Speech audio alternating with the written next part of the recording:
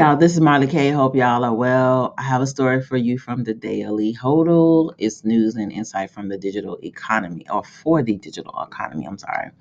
This story came out on July 10th, 2023, and it states, BRICS planning to replace the US dollar with new trading currency backed by gold. An economic alliance of nations known as BRICS is reportedly preparing to introduce a new currency that is designed to dethrone the US dollar. And so I was telling you about this a couple of weeks ago. So I knew it was coming.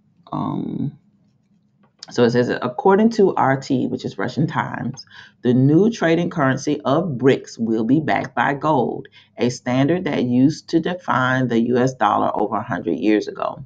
The currency is set to be unveiled in August during the 15th BRICS summit in South Africa. BRICS is set to introduce a new currency backed by gold, in contrast to the credit-backed US dollar, with the decision coming a month ahead of the bloc's summit in Johannesburg.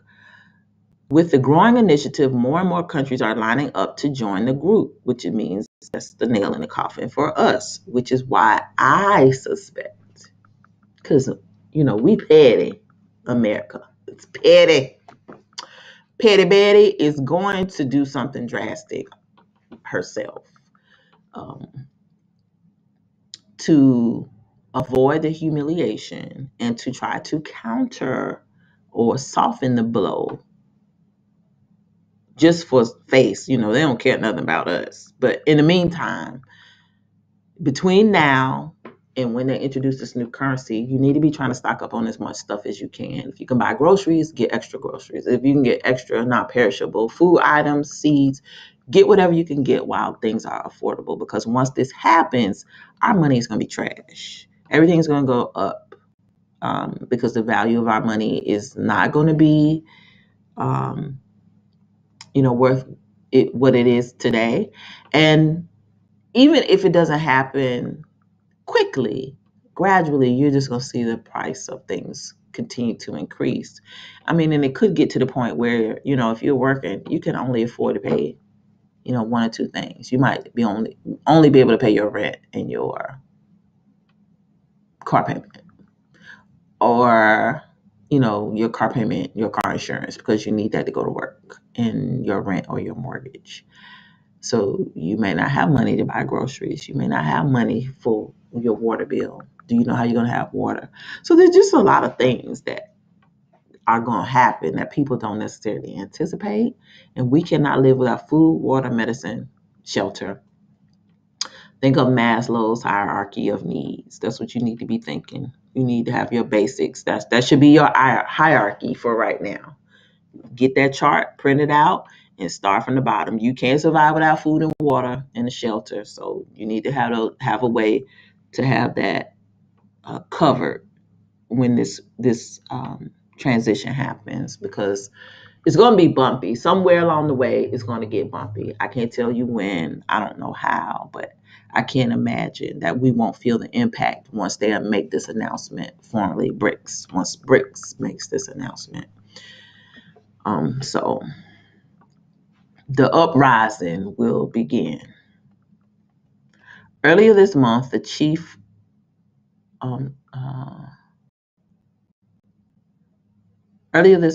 financial officer of the BRICS New Development Bank, Leslie Mosdorp, reportedly said that the economic coalition has medium to long-term ambitions to create a new global currency and challenge the supremacy of the US dollar. At the time, however, Mosdorp said that BRICS was not yet prepared to establish a currency that would compete against the US dollar. Last month, a senior Russian official reportedly said that about 20 nations are lining up to join BRICS, which is currently made up of Brazil, Russia, India, China, and South Africa. I'm sorry. So that's the end of this story. But anyway, I just want to share with you. It's getting close to the end, y'all. The hard fiat currency is eventually going to go away. And the value of whatever we have is going to be such that everything for us is going to go up in price until they take this system down and come up with the new one. So continue to prep, continue to pray, seek the Most High for wisdom and guidance on how to navigate these crazy times. Keep watch, because we are commanded to keep watch. We got to keep watch so you'll know what to do when the time comes. Repent and cry out to the Most High, because we need to be delivered from this evil, period.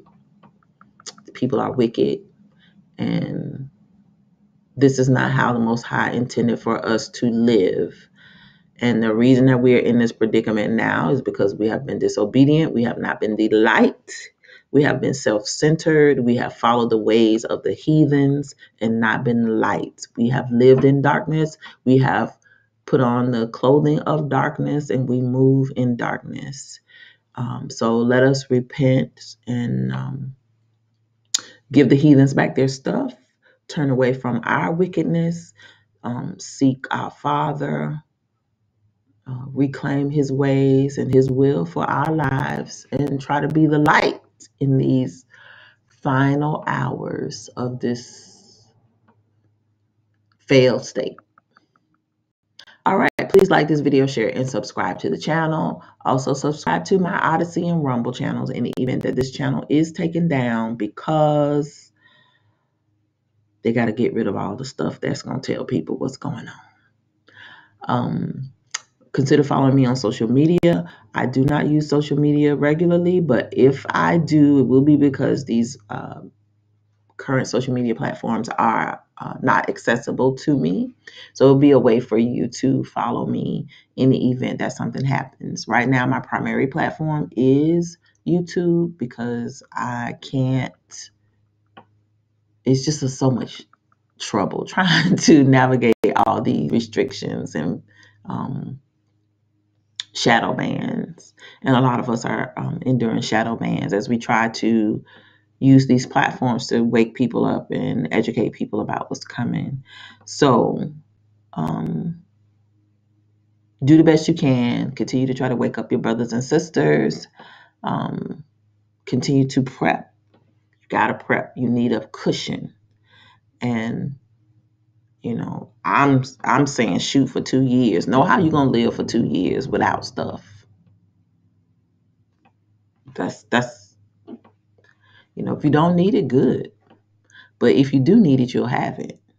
And even if something else happens, like you lose your job, you can use your preps to keep you until times get better. Like, I can't tell you how many people that happens to. And even for me, I had a situation where my friend had surgery earlier this year, and she kind of had it, didn't really plan well, but she was able to survive because we planned, we prep. And she didn't have to go to the store and buy toilet paper and paper towels or soap, and she had food, because we don't wait till the last minute to go to the grocery store and just buy what we need. We have things here that we could use.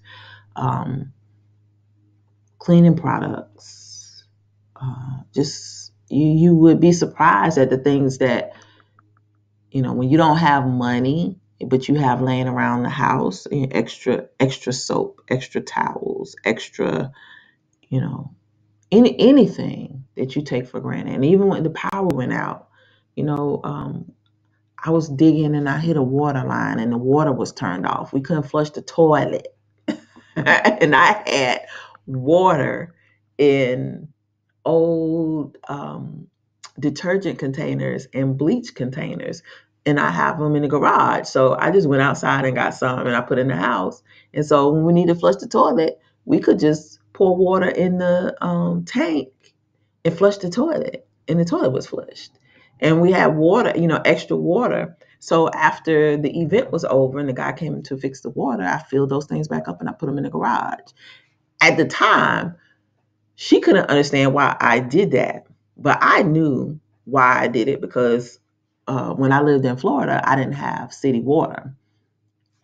I lived in a rural area, and so I had a well, and it was a whole big deal because Florida water is hard, got a lot of scale and lime, and so you have to do a whole lot of filtering. You got to use salt. It stinks, smell like rotten eggs, and so you got to do reverse osmosis. So it's a whole thing. But I knew when the power went out, we did not have water because we needed electricity to pump the water out of the well. So what we did, but we had a swimming pool, so we just kept a 5-gallon bucket out by the pool or in our pool bath.